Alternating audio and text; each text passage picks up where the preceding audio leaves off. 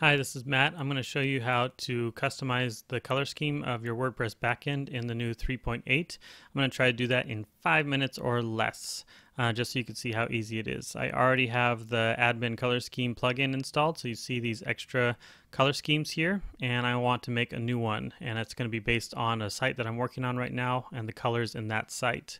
So since I've already typed up everything, I'm going to fly through this and hold on tight, and you'll see how it works. I'm going to duplicate the lawn theme. I've navigated to the plugin folder on my local environment, and I'm going to call that new folder CYS. And then I'm going to open up admin color schemes, navigate down to where the function is. I'm going to find lawn there. And I'm going to duplicate that, copy, paste it down at the bottom of that function before that function is closed out, and change these to CYS, and that folder that I created right there is CYS. I'm not changing any colors yet, leaving that there. When I go back, you'll see that CYS is there available already, but it's identical to lawn. So I'm going to change that right now. I'm going to go into that new folder and open up the SAS file. You see it has only these options right here. What I need to do first is make sure that SAS is watching this project. I'm doing that with Scout. Navigate to my local environment, and all I care about for this project is just this one folder. The input folder and the output folder are the same because the SAS file and the CSS file are both in the same folder. Ready to go. I'm going to hit play. It's going to give me some intro text.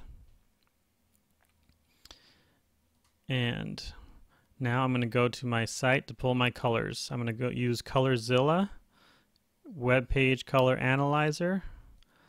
I like this color a lot. I'm going to make that my base. The highlight color, I'm going to use, yes, this one, 66666. Notification color, I'll make it a little bit darker.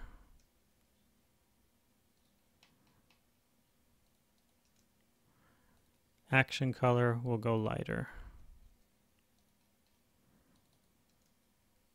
When I hit save, Scout's going to notice that there's a change, and it already has spit it out over to the colors CSS file.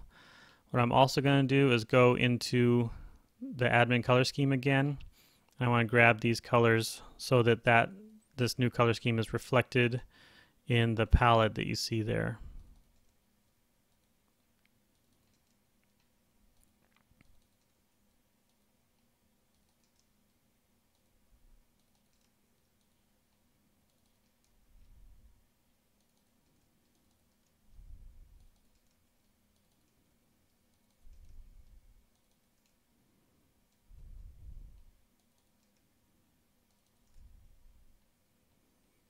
Save that.